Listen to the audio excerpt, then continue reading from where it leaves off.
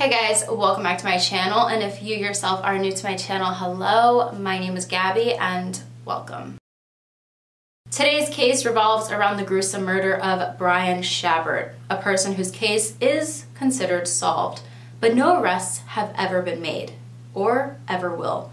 The story of a robbery gone wrong. But before we get into that case, I have to say that today's video is sponsored. Magellan TV is a video streaming service that is dedicated to bringing its viewers the highest quality documentaries. If you are interested in expanding your knowledge about topics you're passionate about, Magellan TV is for you.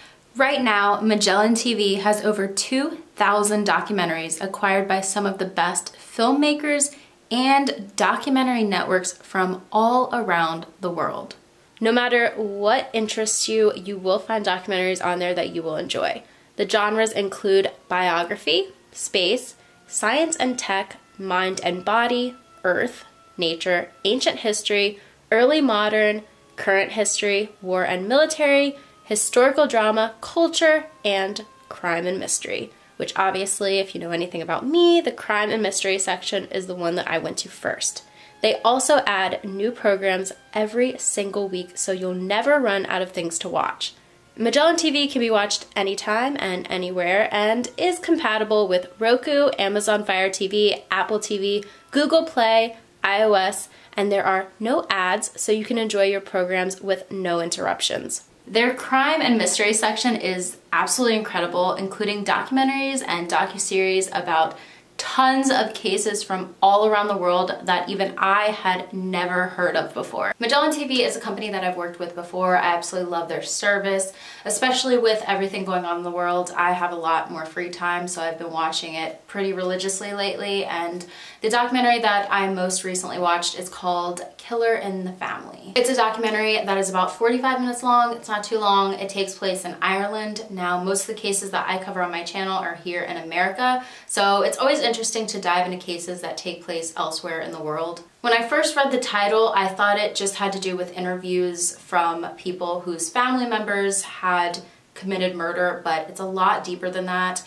It has to do with murder-suicides, which of course is a very touchy subject, and it was just a complete emotional roller coaster. There's basically no narration with it. It's just interviews with family members, so it's very raw. If you do check out Magellan TV, definitely check out that documentary. I highly recommend it. If you yourself want to try out Magellan TV, you can get 1 month free by clicking the link in the description of this video or going to try.magellantv.com/gabulosis. So thank you, Magellan TV, for sponsoring another one of my videos, and let's just get right into the case.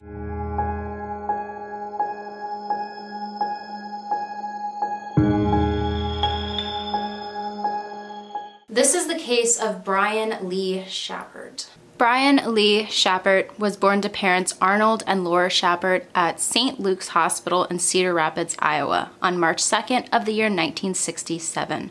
He was the first of what would be 2 children. His parents would later have his younger brother, Darren. His mother described him as very quiet and shy, but very smart. He attended Garfield Elementary School, Franklin Junior High School, and Washington High School. After he graduated from high school, he decided to do what a lot of people decide to do. He was going to take a year off from school. He was going to work basically that whole year, save up money, and then go to college. During this 1 year that he took off from school, he worked at a convenience store called the Come and Go. From my research, Brian had a great work ethic. He was definitely not the type of person to just sit around and do nothing. He had to keep busy. He wanted to keep working. He had goals in life. That's the type of person that Brian was. After that year of full-time working at the convenience store, he decided to enroll at Coe College, a college nearby in Cedar Rapids. While going to college, he decided to continue his job at the Come and Go to further help pay for his education. Like I said before, Brian was described as being very smart. He was double majoring in political science and history. This was Brian's life for a few years, and when it came to working at the convenience store, he liked to work late at night into the early morning, and he liked working these hours because it was less busy, there was less traffic, and he had a lot of free time while working, so he would use this free time to study. Of course, his parents being loving, caring, protective parents, it doesn't matter if their child was 5 years old or 30 years old. They were still going to worry about their kid, and they did worry about Brian working these late night hours. He primarily focused on finishing school. That was his main goal. He did also have another goal in life, and that was to marry a girl named Connie after he graduated college. They had met and became friends when he was in college. They never really made it official and gave each other the boyfriend-girlfriend label, but apparently they said that after college they were going to tie the knot. But he would never even get the chance to officially propose to her. This is a photo I came across on the family's website of Connie and Brian. It was taken at Adventureland in August of 1989. Only a month before the night that this tragic story takes place. The beginning of September of the year 1989 was when the first week of college began at Coe College, and at this time Brian was 22 years old and he was ecstatic to be starting his final year of school. September 8th of 1989 was just like any other early morning for Brian. Nothing out of the ordinary. He was working the midnight shift at the Come and Go, the little gas station he'd spent most nights at, the one sitting at 2743 Mount Vernon Road, Southeast. According to a Cedar Rapids article, around 3:15 a.m., a cab driver named Thomas Kress stopped by the Come and Go to buy some gas. Upon entering the store, he could see that something was very wrong. With each step, he was closer to discovering something he would never be able to erase from his mind. He found the body of Brian Schappert lying on the floor of the convenience store. The police were phoned immediately, and after examining Brian's body, he had multiple stab wounds in his back and his throat was slit. The 22-year-old was slain during a robbery. We know it was a robbery because Brian's body was found laying in front of the safe.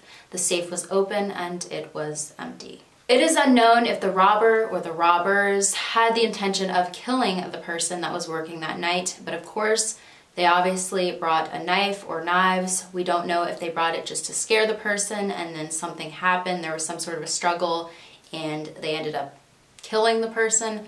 This is information we don't know. I always like to look up the weather outside when it comes to robberies, mostly because a lot of people who decide to rob will 9 out of 10 times wait for it to be a rainy, thundery night, a night that people nearby might not hear a gunshot or a scream. According to Weather Underground, the temperature in Cedar Rapids on September 8th, 1989 was around 70 degrees, and it was foggy, rainy, and there were thunderstorms in the area. The perfect weather for not many people to be out in, whether it's after midnight or not. And the perfect weather where you might not be able to hear someone screaming nearby. I also have to mention that September 7th going into September 8th was a Thursday going into a Friday. So this was not as busy as, say, the 8th going into the 9th, which was a Friday going into a Saturday. Most gas stations are usually very out of the way, along a highway, or they're by stores that would be closed at the hour that Brian was brutally killed at. But if you look at this photo here, you can see there behind the gas station what looks like an apartment building, I'm guessing, and across the street is what looks like a house. I'm not entirely sure if anyone would have 100% been able to hear a scream or commotion next door, but I wouldn't say it would be impossible. The news of Brian's murder spread very quickly through the Cedar Rapids area, so fast that by the end of the day, a witness came to police and said that they had seen a strange man in the area not long before Brian's body was found. The sketch was done and released to the public that same day. The man was described as being a white male in his 20s. I'm not sure, early 20s or late 20s. He was said to have shoulder-length brown hair and about 170 pounds, standing at roughly 6 feet tall. A witness also placed a van near the store around the time of the murder. police checked out more than 400 vans in the area of Cedar Rapids that looked like the one described by the witness, and nothing much came of it. Police later admitted that possibly the van was there because it was a delivery driver simply making a delivery to the convenience store. When it came to my research on this case, I couldn't personally find out if a delivery driver had made a stop at the convenience store that night or not. I don't think that this would have been too difficult of information for police to find out, but I just don't think it was released to the public. Deliveries are usually on a set schedule, so to find this information out, police would basically just have to call the owner of the convenience store, but I just couldn't find this information anywhere online. But if a delivery driver had made a stop at the convenience store, that would obviously explain a van being there that night. Either way, this sketch and the word of this strange van being in the area around Brian's murder basically went nowhere, and this case ran cold. Brian Schappert was eventually laid to rest in Cedar Memorial Park Cemetery, but this case is far from over. Considering the safe in the store was found left open means obviously Brian opened it himself or gave them the combination. If they got what they intended to get, which is the money, why did they kill him? I personally feel like the robber or robbers got the money and killed him because they didn't want him to be able to describe them in any way to police. If it was one of those situations where, say, Brian wanted to be the hero and not give forward the money that the store had and wanted to protect the store, I don't think he would have opened the safe to begin with. I really just think it's a situation where they got what they said that they wanted, and they probably told Brian that he was going to live and that they just wanted the money, and then they simply just killed him anyway. It would kind of be a different situation if, say, Brian was on the floor next to the safe and the safe was closed and they never got into it and then they killed him, but they got into the safe. So you got what you wanted. What was your point in killing this innocent man? 3 decades later, in September of 2019, Brian's father, Arnold, told the Gazette, "I would drive by in the mornings and look over to see if I could see him working. And that morning, I looked over and I knew that something was very, very wrong." Police were in the parking lot and the area had been cordoned off with yellow crime scene tape.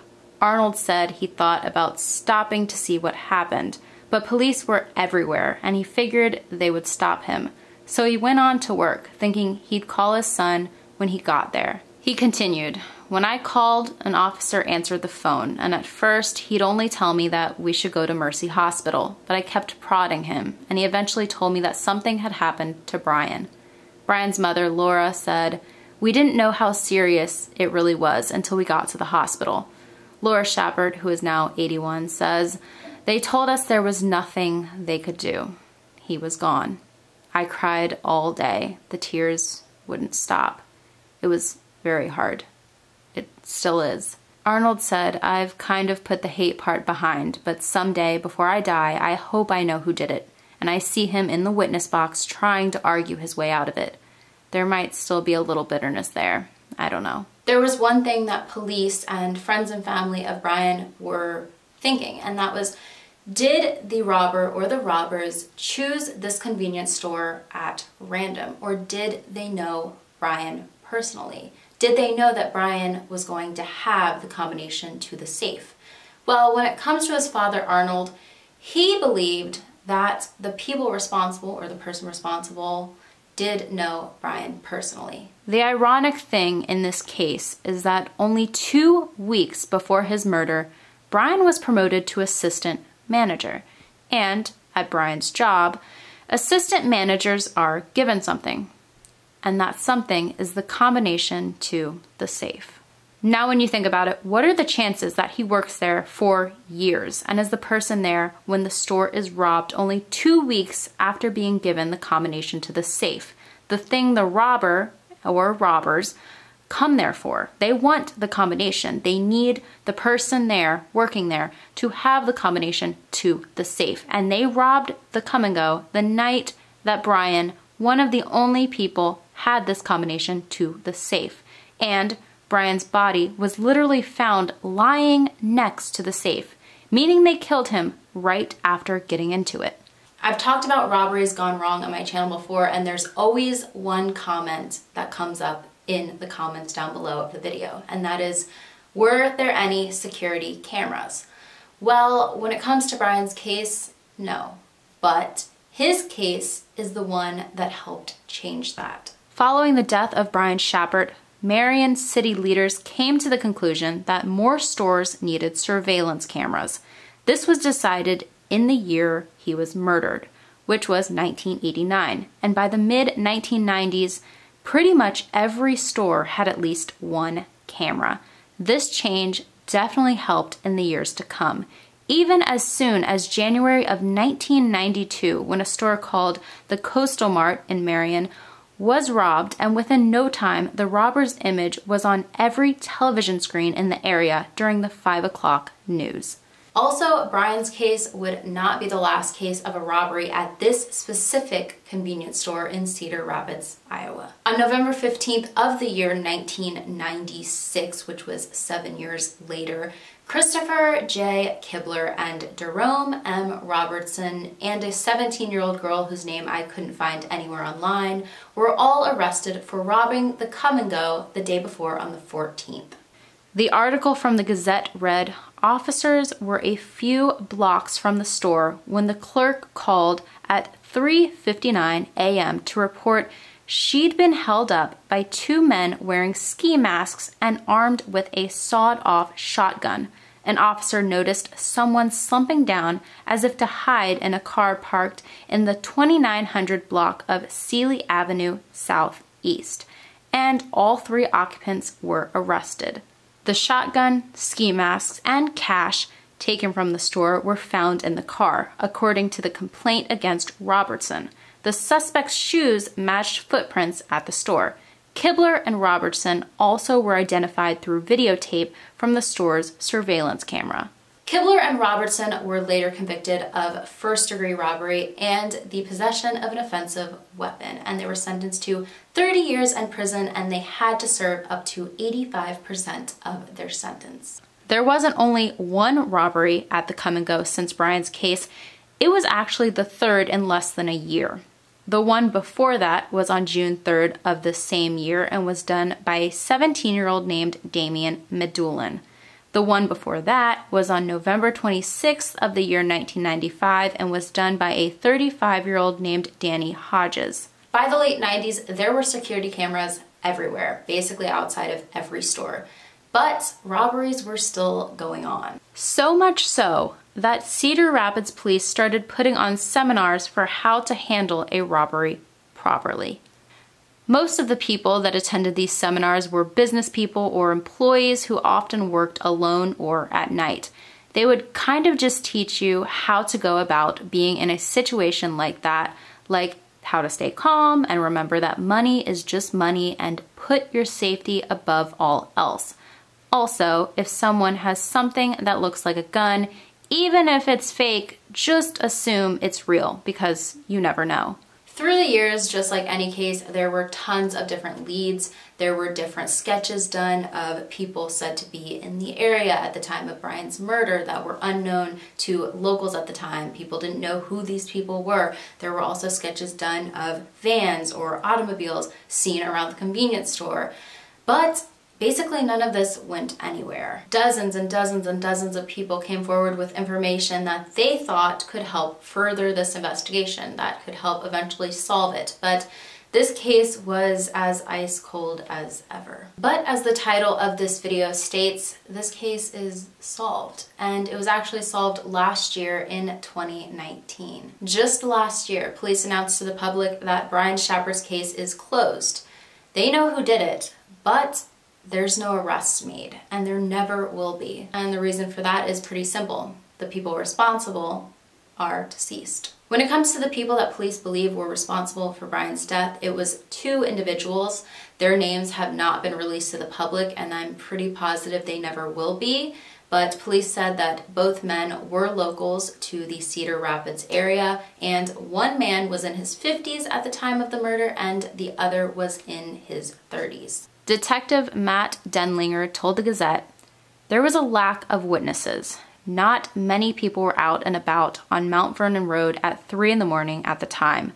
There was no real physical evidence that pointed to a perpetrator, and there was no video. There just wasn't enough to go on. I think if there had been video, it really would have expedited things. I think it really would have helped investigators narrow their search immediately, and maybe the case would not have gone cold. With a camera, there's a time and date stamp, so you know exactly when something occurred. You could see if there was a vehicle involved and get the make and model. You could likely tell how many suspects were involved, and even if you couldn't identify the suspects, you could at least determine some identifying characteristics such as sex, height, and possibly race."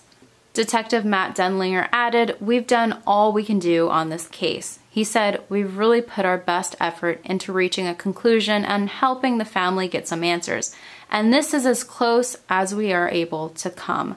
I'm quite pleased with the work that we've done, and I'm excited that I get to tell his parents, while they are still alive, that we've come to a conclusion.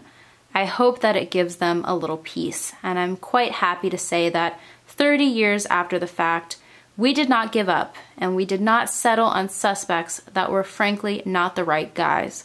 Of course, when it comes to Brian's parents, they wish that these two men that are said to be responsible for their son's murder would have paid the price, that justice would have been served. All in all, though, they are extremely happy that the case is finally considered solved. As somebody who is simply researching the case and putting the information together for a video for my subscribers, I really don't know how they even narrowed the suspect list down and came to the conclusion that it was these two men responsible. There was no physical evidence left at the scene, like, say, hair or fingerprints or a knife. There was nothing there, and they also kept no DNA on file that they had found because this was before DNA testing was around. Also, another bit of information that I couldn't personally find online is whether the people responsible had known Brian personally or not, because like I said before, his father Arnold did think that the person or people responsible had known Brian personally. Due to their age though, somebody who was in their 50s and somebody who was in their 30s, I mean, it's not impossible, but I would guess that they didn't know him personally, but of course I don't know this information.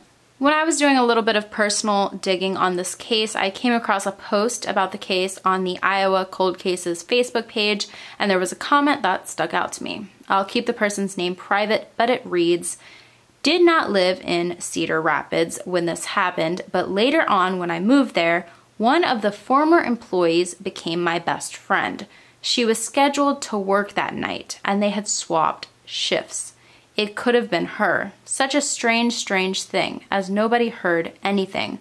I've heard there was a thunderstorm that night, and that might be why." So like I said before that I had seen on Weather Underground, there was a thunderstorm in the area that night, but that isn't what stuck out to me about this comment. The thing that really stuck out to me is that her friend was the one that was supposed to be working that night instead of Brian, and then they switched shifts. Possibly the two people that are said to have been responsible had targeted her instead, but I also don't know if she had the combination to the safe or not. Of course, all in all, the one thing that could have helped solve this case earlier would have been if there were security cameras there.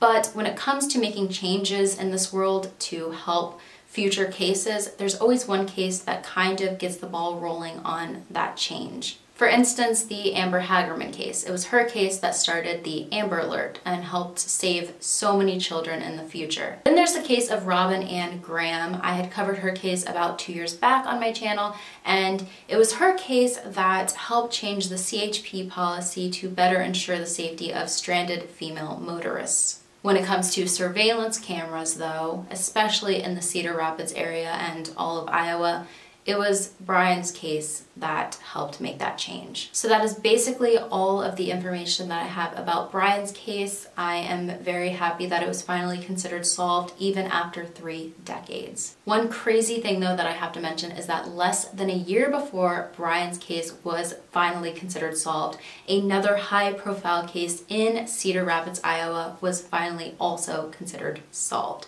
And that is the case of Michelle Martinko, whose case is going to be the next one one that I cover in my crime and composition series. If you don't know what that is, I recently started a series on my channel where I discuss cases and I go over all the case details and exactly what happened while also drawing the victim. So definitely keep a lookout for that. Before I end this video though, I of course have to address what is going on in the world right now.